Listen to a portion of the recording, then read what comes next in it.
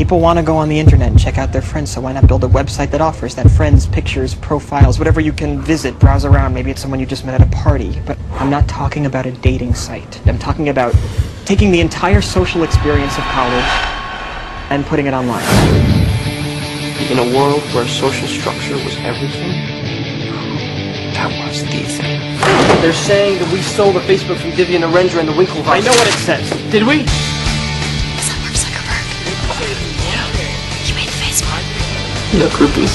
You're being accused of intentionally breaching security, violating copyrights, violating individual privacy. You're also charged with being in violation of university policy on distribution of digitized images. As for any charges stemming from the breach of security, I believe I deserve some recognition in this work. I'm sorry? Yes. I don't understand. Which part?